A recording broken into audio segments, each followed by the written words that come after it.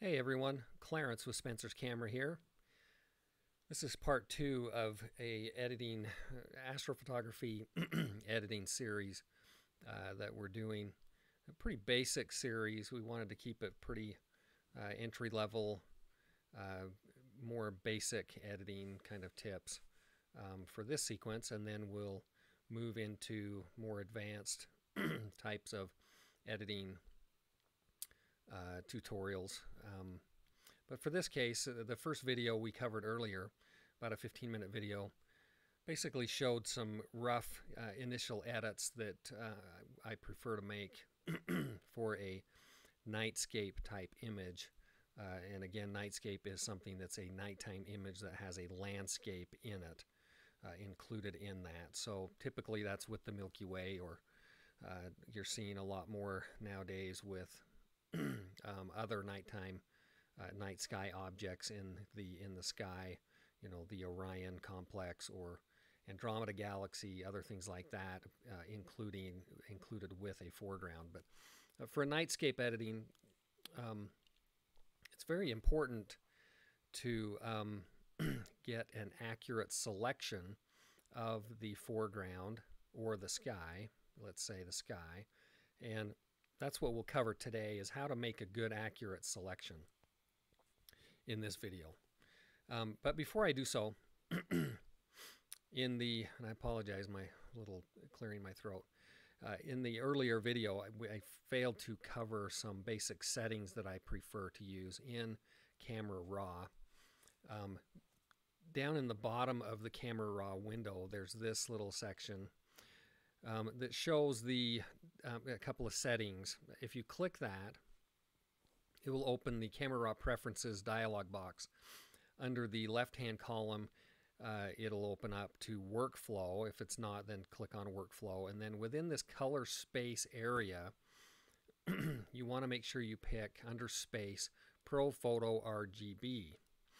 Then also in Depth, you want to select 16 bits.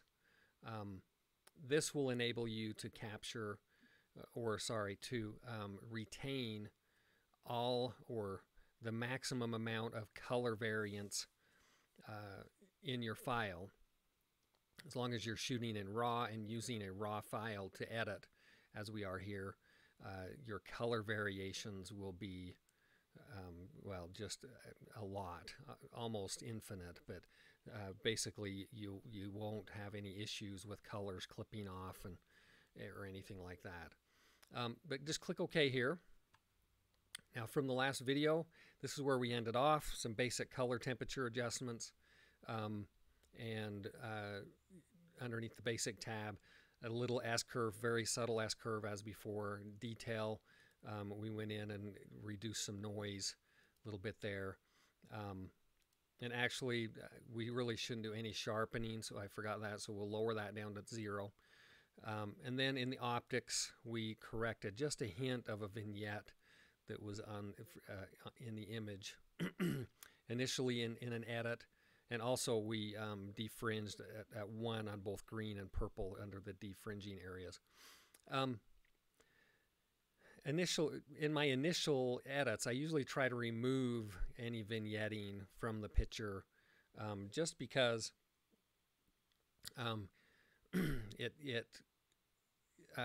well, there's reasons for it, and mainly I don't want the corners to get too dark later as we stretch things farther.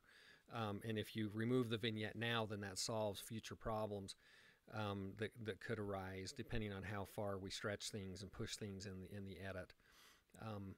So I prefer to do that. Also, you can add the vignette back to the file or to the image if it's a pleasing aspect to add a pleasing addition to the image. So, but initially I try to take out as much of the vignette as I can, and then we can add it back later if we decide to. It just can create issues during the editing process. So basically, we did those edits earlier. We're just going to click Open. There are other options within the Camera Raw function, open or open as a smart object or open as a copy. I just click Open. It'll now read the file and apply those basic edits to it and open it up.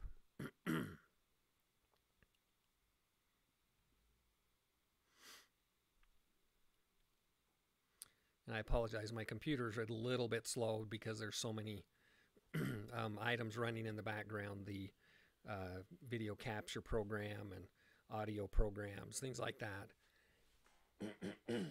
Excuse me. So I always open up this window as big as I can because I'm going to eventually be zooming in tight and moving it around a lot, and I like to have a big workspace. Another setting I prefer in Photoshop is up here under Edit and Preferences, and then I go to Performance. I want to make sure this history states over here is at the maximum amount possible. So the default is 50. I crank that up to 1,000, which is the maximum, and then I click OK. The reason I do that, there's a lot of other preferences that I set as well, but again, this is a fairly basic tutorial series we're doing. I prefer that so that the history tab in Photoshop will retain as much information historically.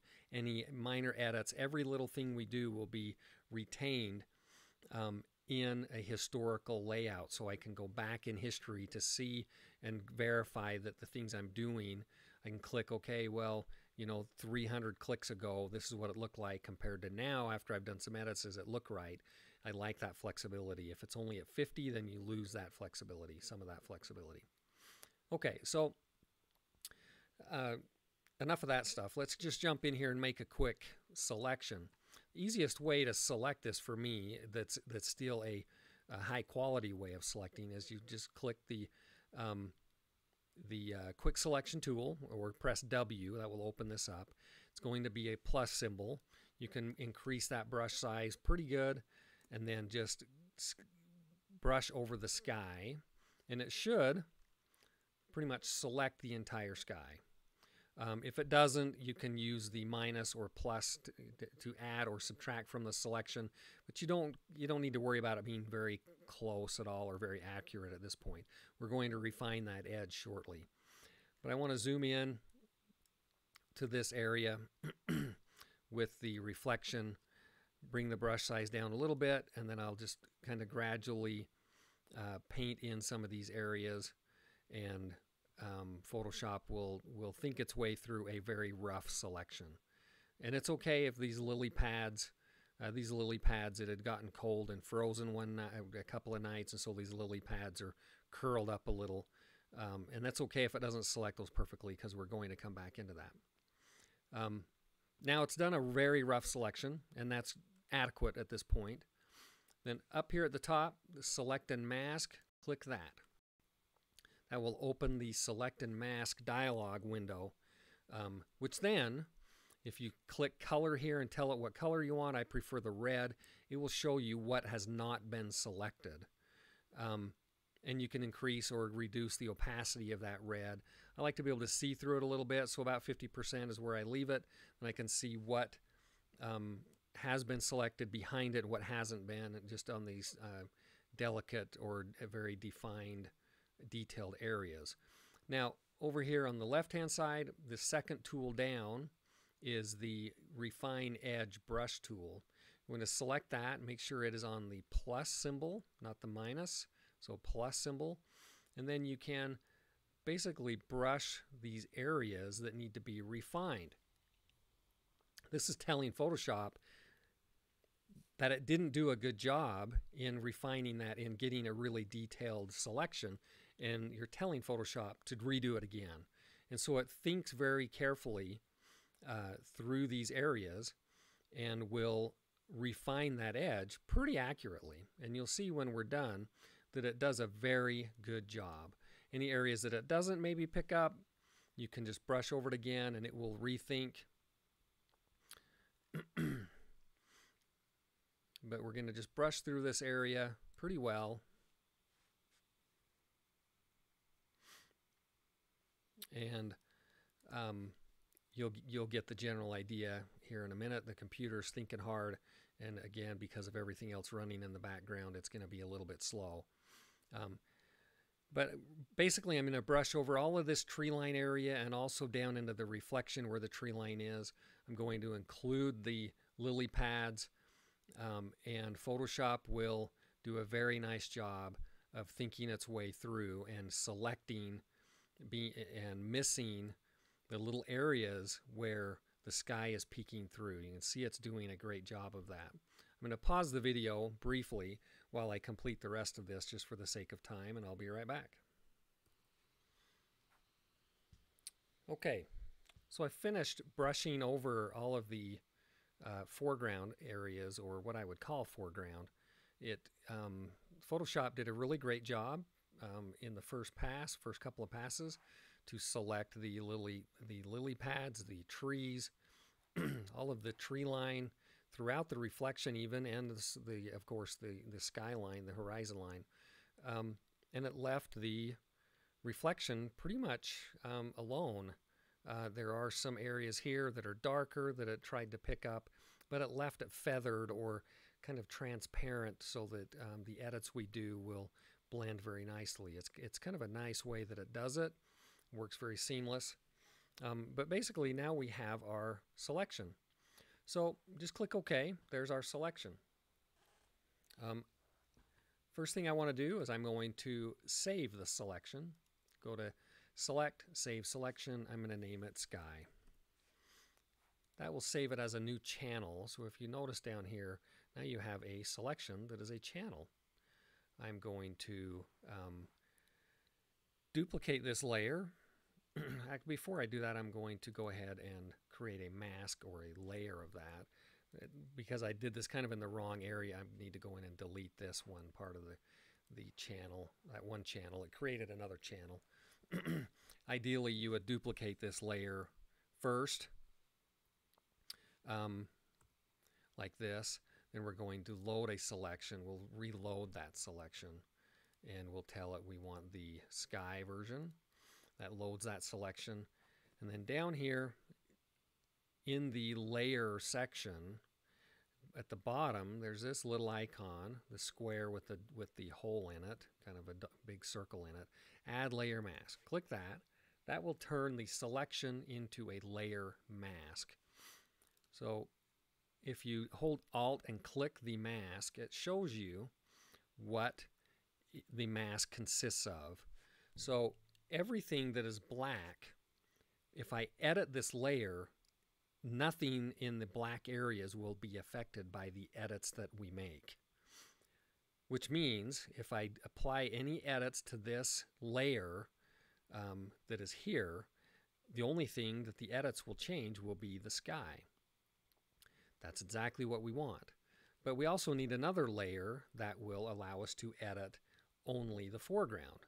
So by highlighting this layer right here, just click and make sure the whole thing's highlighted, and you do Control J. That will duplicate the layer. Now it's identical, so the mask is the same too, but we want the exact opposite of this mask. So this is what we have, but we want it to be the opposite. If you click Control I, it will invert it or make it completely opposite of what it was. So in essence, now we have a mask that looks like this, where the sky will be protected. With any edits we make, the sky will not be affected.